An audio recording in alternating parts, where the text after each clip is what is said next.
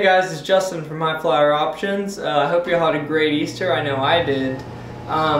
We've been really busy here at HFO the past week because the market's been in constant motion, luckily mostly in an uptrend.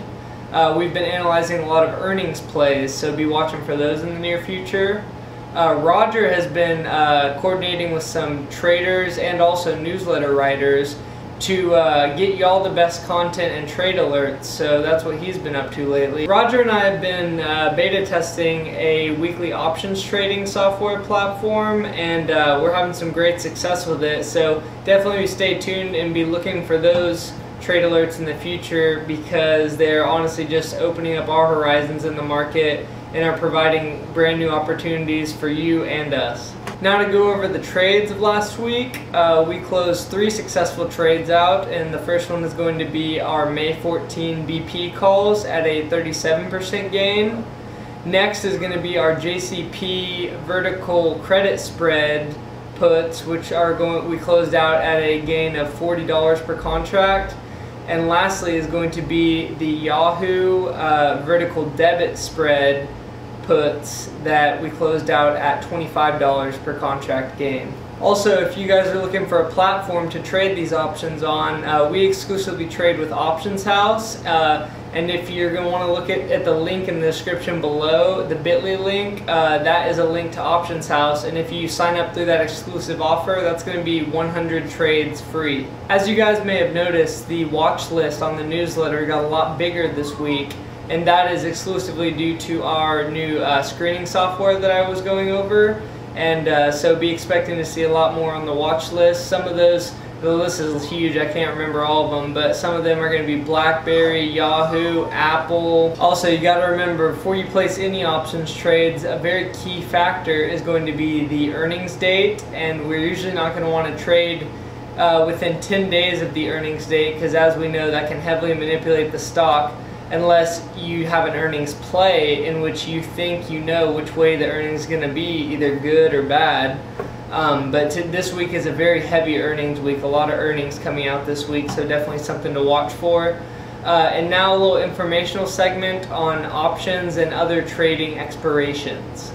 Okay, just a real brief segment here about expirations, and just a good thing to really wrap your head around, because I'd say one of the main key differences between an option and just a normal ETF, a stock that you could go buy, is that options have expirations, and that adds another dimension, because you need to know when, how far to buy it out, how short you want the expiration.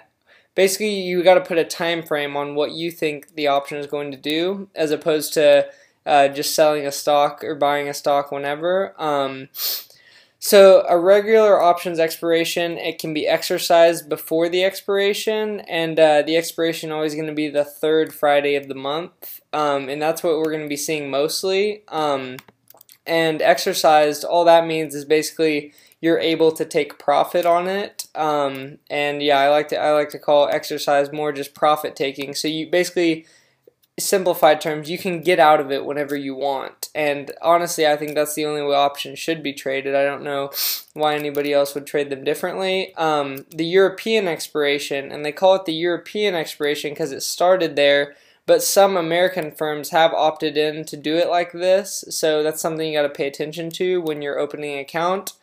And these options can only be exercised on the expiration date, so you'd have to wait till the actual date of the expiration that you bought it on, as opposed to being able to get out of it whenever you want, which to me, it doesn't sound appealing to me. It might sound appealing to y'all, but definitely better to have more flexibility on when you'd be able to get out of it.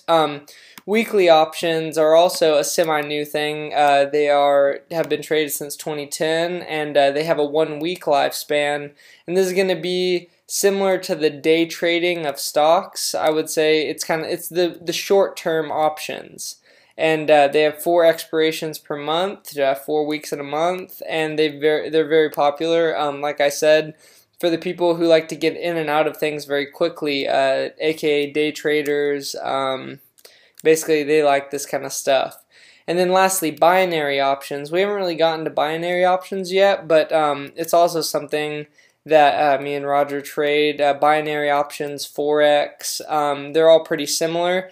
And these are going to be much shorter in length than all the other options. And you can basically, you have probably the most flexibility with these, except for you cannot exercise these while they are going on. They are all exercised at the time of expiration, as opposed to being able to get out of them whenever you want.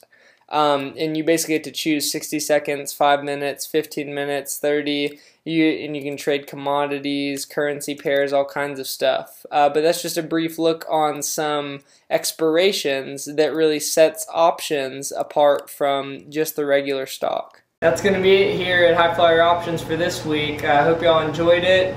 Don't forget to send questions, comments to info@highflyeroptions.com and see your suggestions on this video. It was great to see y'all.